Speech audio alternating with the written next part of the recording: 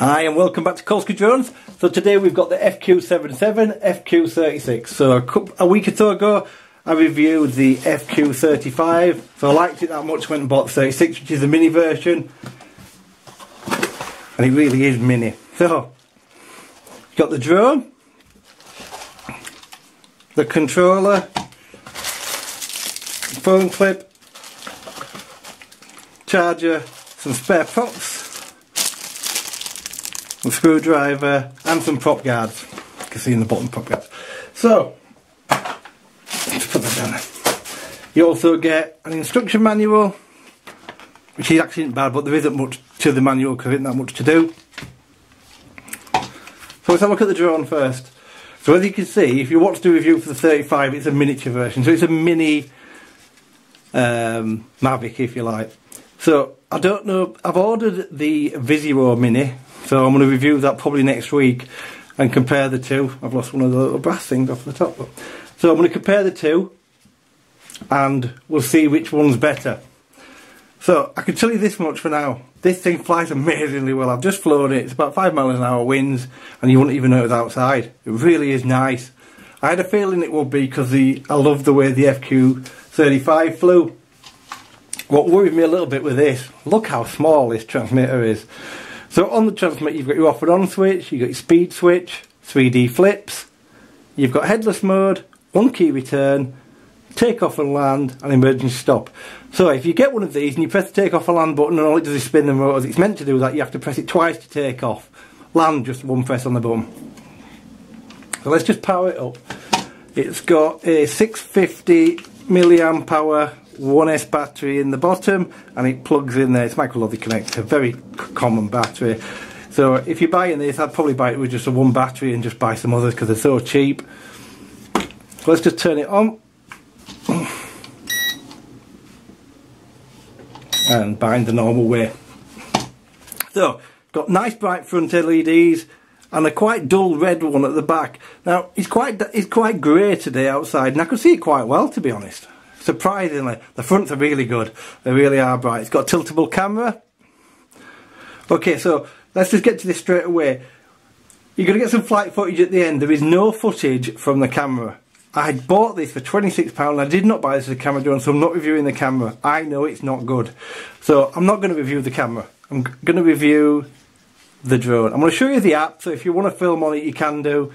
But I did not buy this to fly with a camera, and I'm not going to do that because I think you buy the drone for £26, it flies really well, you're going to watch my review and if you think the camera's horrible you might be put off by the drone. Well, that's fine if you want a camera drone, but you should buy the drone for what it is, and this is a cracking drone. And I think if you saw the video footage you might be put off a bit, and that's a shame. Maybe the Gyro's got a much better camera, we'll see next week when it arrives. So the app it runs off is FYD FPV. I've never connected this, so let's see what it does, because I didn't fly it when I had the minute ago. Sorry, I'll have to connect the Wi-Fi first, won't I? So let's connect the Wi-Fi first.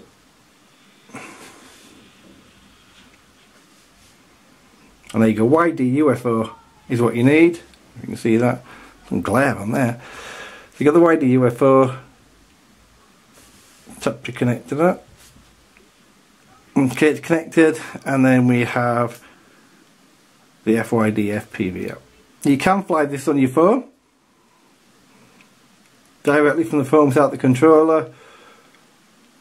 If you've watched my channel a bit, you know I would never do that.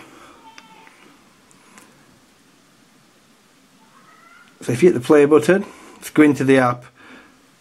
So you've got camera, video, there your stills, go backwards, that's your rates, gyro mode, turn your sticks on and off, and then I'm guessing there must be some settings there. Is there? Okay, so let me just get this in view so you can see this. Can you see that? It's not even great just looking at it in a still camera, so that's why I'm not reviewing the app. But it does work, and the lag's not bad either. Look, if you see, I can't really see that, but I'm not moving that, I'm moving that about, and as you can see, it's not too bad at all. So yeah, it does, there is a camera on this, but I'm not reviewing the camera. So I just wanted to show you the app so you know it does have one. It doesn't actually look a bad app. They're all very similar, so these apps out there, you get a bit bored of them. The fact it's in Chinese isn't helping either. But it's new out, so I'm guessing that, if you can see that, it's got Chinese writing, but I don't know if it's because it's new out that it hasn't got it yet. But it really is a nice thing. So as you can see, the props are tiny, they're very flexible. It's got 4 brushed geared motors. These things drop off. Every one of these I seem to get a drop one off. Luckily you get spares, but literally is, as soon as I fly it, one will come off at some point, or I've just caught it when I brought it in here. So yeah, it's a really nice drone. If you're buying it for the camera drone, I'd probably say not. But for 26 quid, it's probably all you're going to get in it. This is a cheap thing. I bought it from Banggood. It was on a deal, and I think the deal's still running. But it really is great for the money. So I'll leave you some footage of it flying. You'll see how nice it is. Have a fantastic weekend and get some flying done.